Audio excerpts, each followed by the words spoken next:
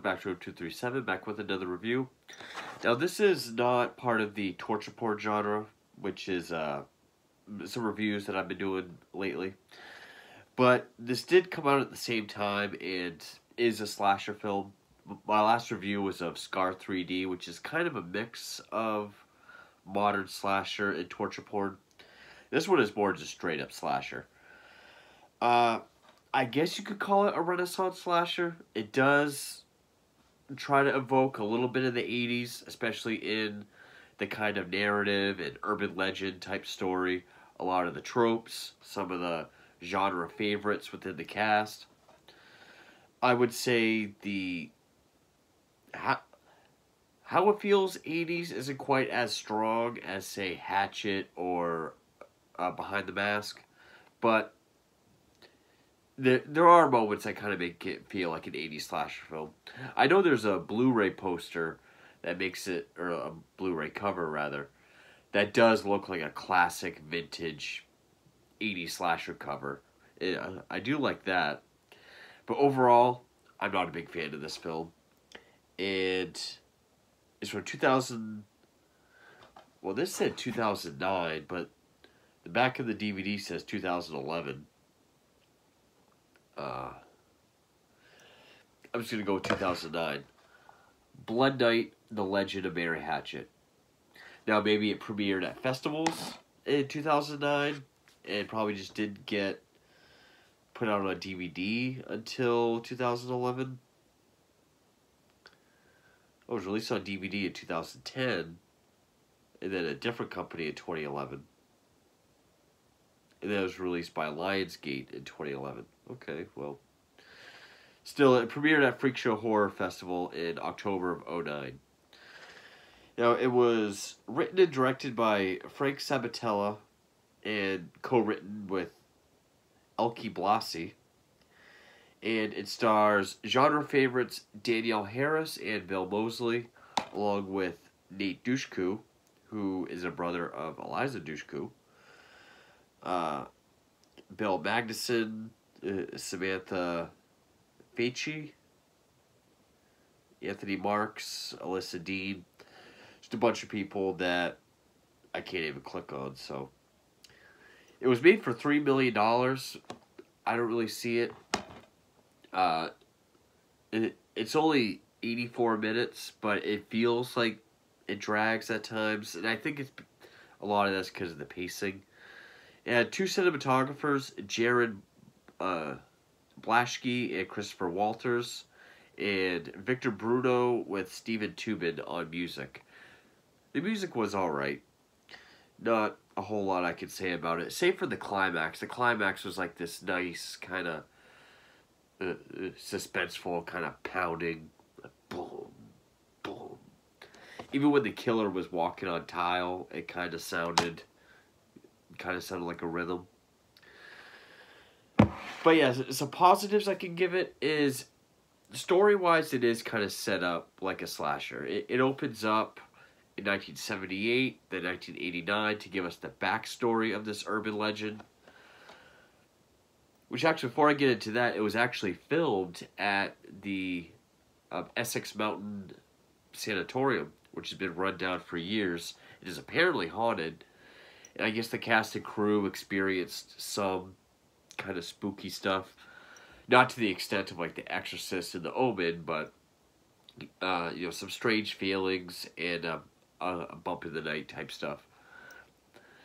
And even though I'm not a huge believer in the supernatural, I am a huge sucker for, abandoned, run down, supposedly haunted hospitals, asylums, sanatoriums. Especially if it still has all the equipment in it, I've always just loved that look. Just has like this dirty kind of Arkham Asylum type feel to it, which I believe that is in New Jersey, of Essex Mountain Sanatorium. But it takes place at Kings Park Sanatorium, which there is a couple ghost legends from there as well, which one of these is based on, I believe. Kings Park Psychiatric Center. Yeah, I do believe that it tells one version of an urban legend of a patient there. So, I do like the setting of the hospital, which is really just the opening and the very end. But, so yeah, it opens up in 1978 with a young Mary Maddock. Gets her first period, and she has menstrual psychosis, which I guess is a real thing. Very rare, but it is real. Where she just goes nuts, kills her parents with a hatchet or an axe, is deemed crazy, goes to Kings Park Sanatorium, or the psychiatric center. 1989, she's raped by a night guard, impregnated. She's told that her baby was stillbirth, and she then goes on a killing spree, killing everyone she can, severs the head of her rapist, and is shot down by police outside when she throws the head at them. And since then, I believe it's the anniversary, because it is in October, but I don't think it's Blood Night or Devil's Night, like the night before Halloween. I could be wrong. I don't remember if it said. But, yeah. The anniversary of her attack, really. It's become this urban legend that this naked ghost will appear and beheads people and tries to find her baby.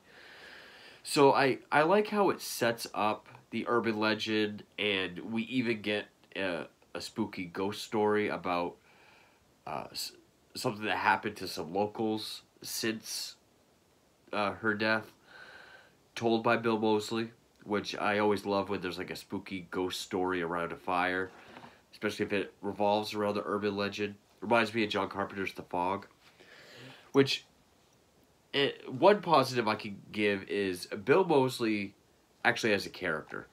It's not just putting his name and face on the cover and then just making him appear very quickly like Rob Zombie's Halloween. He actually has a character. He's the graveyard caretaker alcoholic who is dressed exactly like Crazy Ralph from Friday the 13th. And then basically the story is there's these kids, this big group of teenagers, they want to go have a seance at the cemetery, trying to talk to Mary Hatchet, that's what she's known as now. Gus tells them to leave, gives them the ghost story, and then they go to party at some house. I was wondering if it was actually Mary's house, or just the house of one of the kids. Because the house still looked new and functional, not like it has been empty since 78. But they, yeah, they go to this party, and Danielle Harris is one of the friends. And this movie tries to have a twist, but you know right off the bat what the twist is going to be, that it's Danielle Harris, because obviously it's going to be her. And these kids are killed off one by one. And yeah, it does take a while. For how much blood and gore is in this movie, which is another positive I can give it, it does take a while. I mean, we have the backstory in the beginning, where we see her kill her parents. And I mean, the first kill, she stabs her mother in the eye, and I mean, it is just spraying blood everywhere. There's always like, this is one of those movies where it's like a Mortal Kombat amount of blood, just excessive. It's not trying to be serious or realistic at all. So, which is fun and entertaining. But, like, the whole midsection of them getting ready for the party, which also, none of these characters are very likable. They're all obnoxious and annoying. First, they go around terrorizing the town, like throwing eggs at cars and throwing toilet paper at cars and houses, eggs in houses. They hang tampons everywhere because of the legend of Mary Hatchet killing her mother the night of her first period. And then from the opening up until the kills at the party, it feels like forever. And for a while, it just feels like, okay, we're just kind of getting dancing and striptease, sex scene. Oh, it looks like someone's going to get killed. Oh no, we're going to cut back to a sex scene. And to me, yes, I know slashers have always had gratuitous nudity and sex scenes, but to me it just kind of bogs the film down. So a lot of the kills are really, once you get to like the third act or well into the third act, it feels like one of those 80s slashers where, you know, if you go to my 80s slasher playlist, I talk about this in many of them, where it's like all story, and then the slasher film is like right in the third act, like the last 10-15 minutes. Some of the cinematography is kind of weird. I get what they're going for. Like, whenever we see Mary kill someone, whether it be in the beginning or even some of the kills in the present, it goes into like this very glitchy, jerky kind of editing, where it'll be like up close, then far away, they're like weird, very fast but very shaky. Not quite as shaky as like a Stephen C. Miller film, but it will be like flashes of like red filters. I know it's supposed to be kind of disorientating, but a lot of times it just kind of took away from it. Also, there's kills like this one guy goes out to puke, and the camera holds on him as he falls backwards and like tries to get away. Then we like pull in on his face like he's about to get an axe or something, and then it just quick cuts to looking down in a blender making like a strawberry drink. Which, I mean, if it's stylized like that, that's kind of fine. You do get...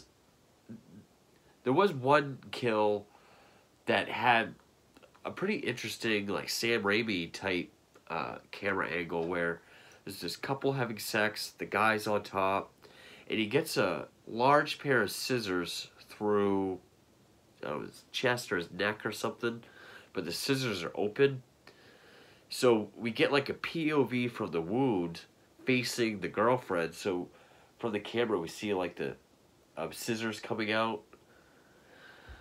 It's like her head's like right in between, but it's like the scissors are in the foreground. I thought that was a interesting angle. There's also a lot of fade to blacks, which is a little excessive. It doesn't make it feel like a TV movie, but...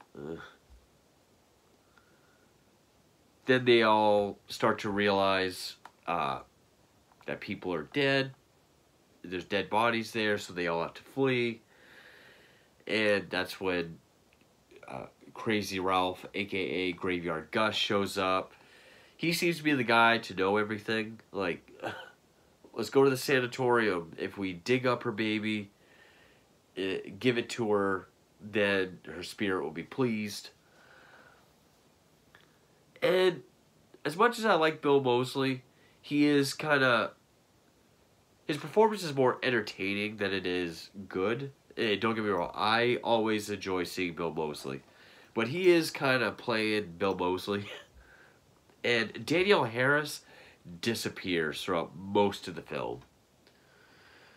Like, they all get to the house and she does this, probably the longest pussy joke I've ever heard.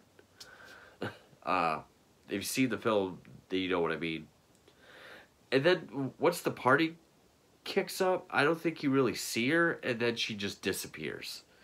And then it's hinted to that she's one of the bodies.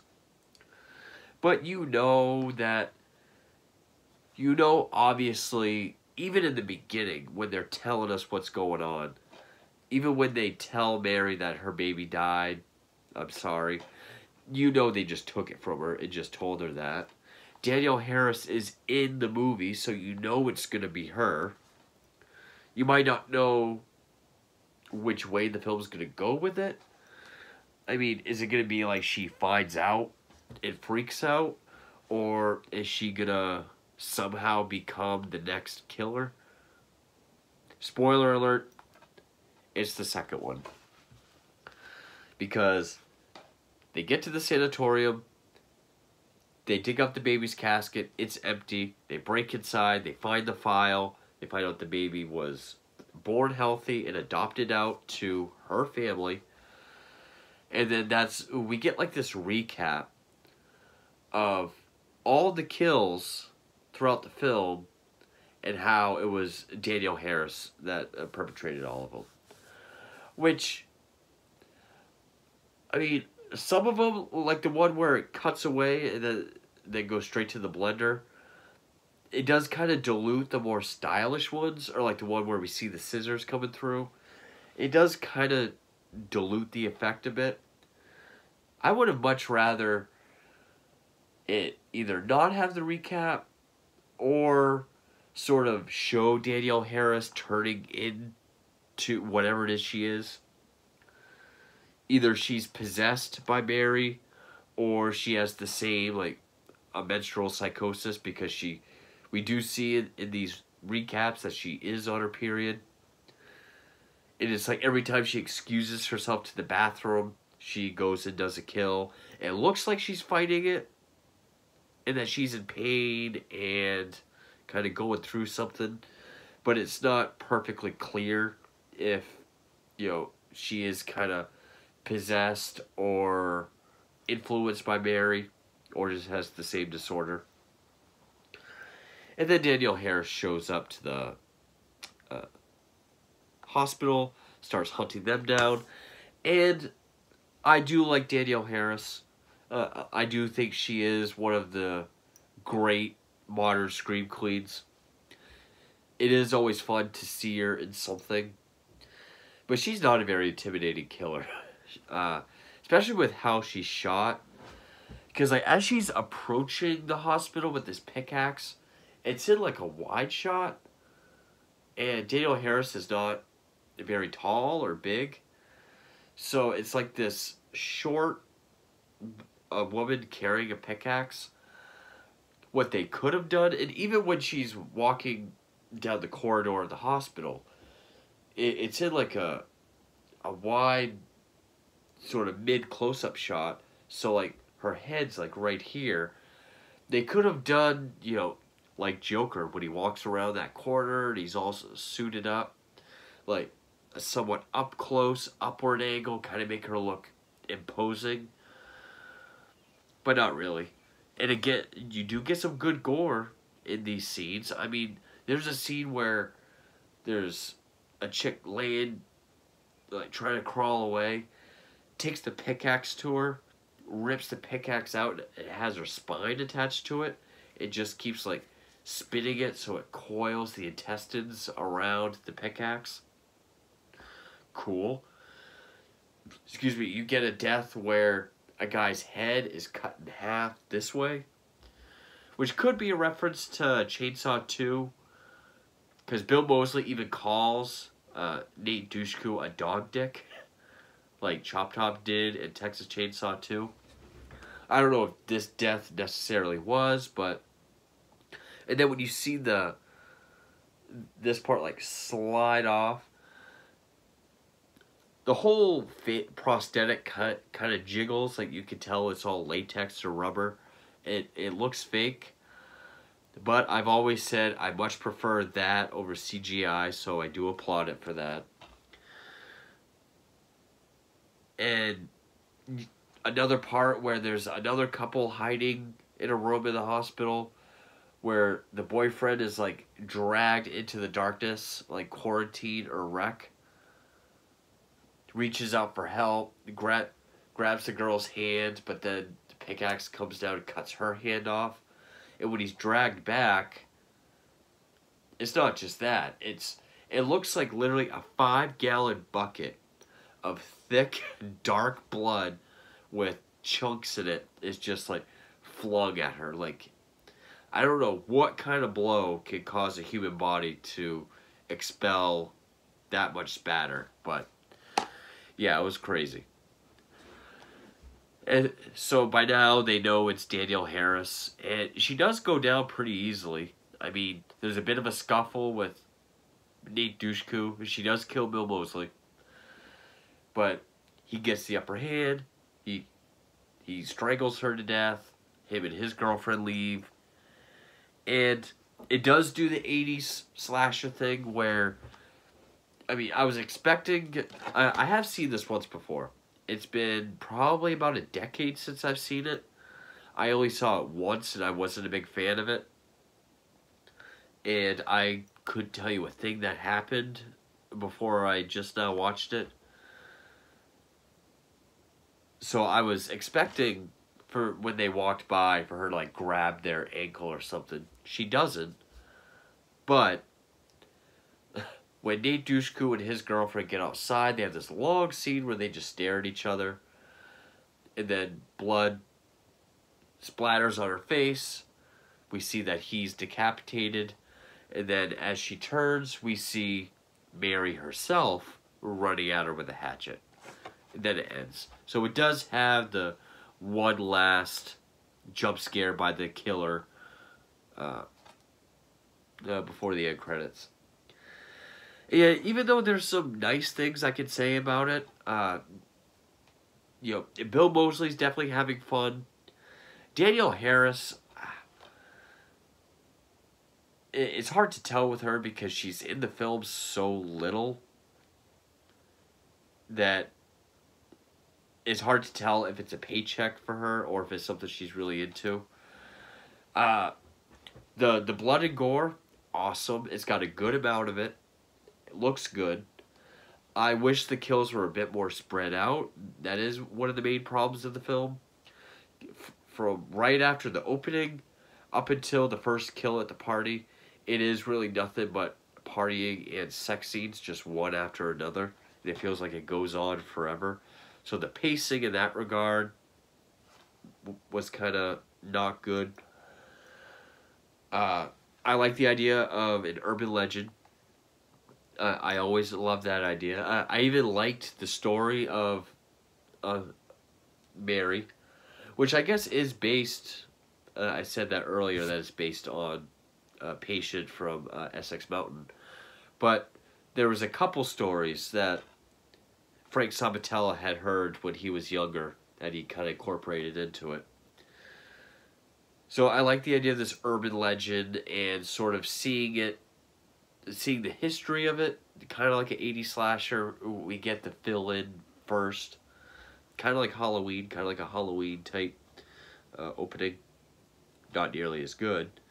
Also the setting, at least when they get to the sanatorium, it looks great. I love the look of it.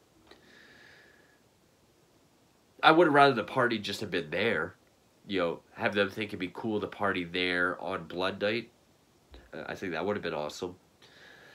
And trying to go for the twist, you know, it's very obvious as soon as they tell Mary that her child was a stillbirth. You know right then, okay, the baby's still alive.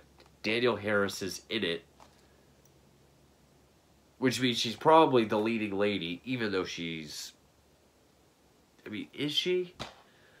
There's so many people. Like, there's more characters at this party than in, like, Friday the 13th Part 4, which has a lot of characters. But you know it's obviously her. You know she's Mary Hatchet's daughter. And then, since she disappears throughout most of the film, you know she's involved somehow. You know she's probably the killer. It's not a very good or covered twist at all. I guess they didn't really know how to write it with it being known throughout the film and kind of showing what she's going through. I almost would have preferred that. Show her being possessed. I mean, show her, like, as her period gets worse or whatever. Have her hear voices, or have her being influenced by Mary to go after these people. And then we don't have to get that recap. We can still get initial effective deaths. Like the one with the scissors, or even some of the off-screen ones, like the one with the blender. So there are nice things I can say about it. Overall, I'm not a fan of this film. I do think it's pretty bad. Even the likes of Bill Moseley and Danielle Harris couldn't save it.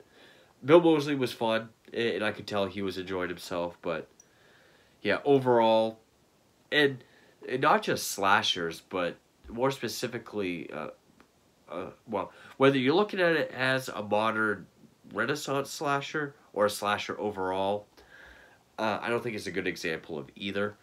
I mean, it's kind of structured like a Renaissance slasher, or the way an 80s slasher would be. It is structured like one.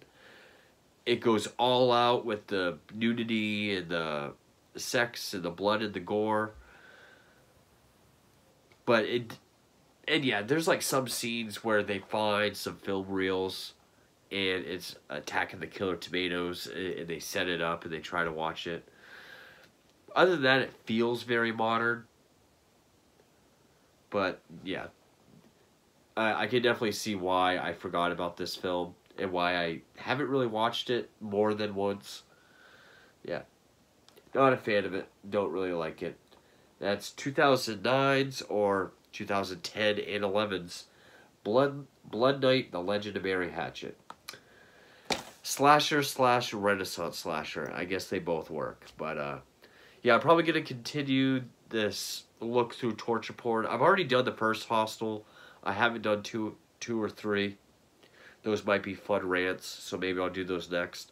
But anyway, thank you for watching.